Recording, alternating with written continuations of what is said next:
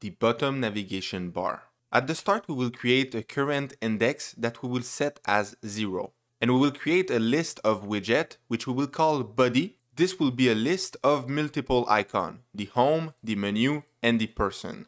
This will be used in the body of the scaffold. So let's do this right now. In the scaffold, we have the body. We will create a center widget. Inside, we have the child, which is the body. We will show the icon of the current index. Now it's time to create the bottom navigation bar widget. This one will require the current index. We have created this variable earlier. When we press on an icon from the bottom navigation bar, this is what will happen.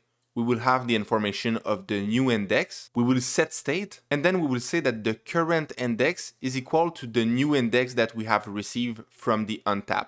The items from the bottom navigation bar will be a list of bottom navigation bar item. You need to create a label. For this one, we will say home. We will create two other bottom navigation bar item, this one with the menu and this one with the profile. And with all this, you can see that you have a bottom navigation bar with Flutter, and every time you change the icon in the body will change also.